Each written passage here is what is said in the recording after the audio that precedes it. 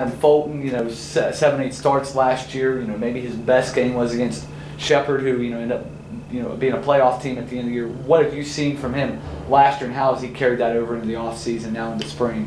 I think confidence. I've seen a great deal of confidence with his peers, leading the rest of the team, even as a young kid, as a freshman. Anytime you go against Shepherd, a team of that caliber, and you produce 22 first downs in a game, that's saying something. So he's a kid that's, we expect to be better than last year. Anytime you play that many freshmen, especially at the quarterback position, you've got high expectations from year one to year two. So we're excited about what he's going to do this spring. Yeah, and just talk about him as a leader, because obviously, that's the position on offense and maybe for the whole team that people really look to. How's he embraced that? I know not even 20 years old yet, but how's he embraced being a leader for this team? You could say leaders are born or they're made. I don't know, but he's got it, whatever it is, and he embraces it. He's a get it right guy, not go home until we get it right. Asking all the right questions.